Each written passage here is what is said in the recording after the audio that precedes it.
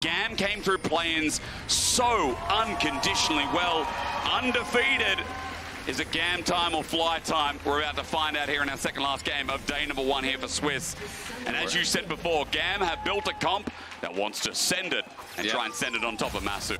Where is the attention going? Kiaya also walking down here to make sure this try and works out. You're right. This is really risky. They're going to go for it, but they get engaged. Oh, it's clean, but the shielding's huge. It comes through clutch, but over the top. Easy Love gets the range shot. A beautiful finisher, and GAM layering of CC was still clean. But you have to be able to execute in those 5v5s, and here they go. Okay, well, they set it up, and Poppy tries to stop them with the steadfast presence, but it matters not. Masu picks up the kill, and Busia flashes away. He survives. Easy Love now has a lot of spears in him, gets rendered out of Masu. Again, maybe the doors are closed, and with Daisy out, it's a 6 versus 5, but the whole of GAM, even as they move in, are getting forced off. The keeper's verdict is out. It hits backline, it's good, and GAM finally pull the trigger, but Whippo with a 3-man knock-up, set up with a decimating smash, still gets them all. They find backline access, but Masu takes so long to die, and he still survives.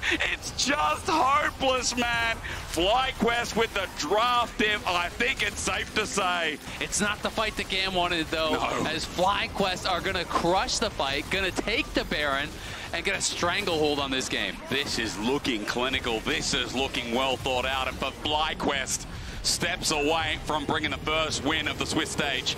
This TV is going to come in, but is it in time? It is in time only just. Whippo demolishes it, almost takes it down, but Fly is still sticking around. Whippo just stands in front, and you can see the Grubs are even doing their own work as Daisy gets a nice knock-up. Whippo again, point-blank range for the unstoppable onslaught, and Quad takes him down. Elio to the ground, and a double already picked up, and at 27 minutes, this looks like it could be the final onslaught here as GAM run out of energy.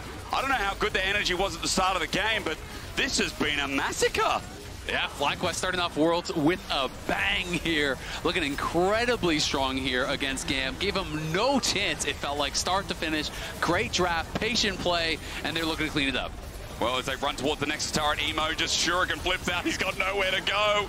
And Whippo stands up. He's taking the turret. Now he TPs to the minion. That one ended in his final push as the Nexus exposed and North America have turned up FlyQuest. The only death here on FlyQuest was that initial dive off the lane swap where Whippo was even able to just farm up the wave, TP right back. GAM just got no momentum at all in this game here.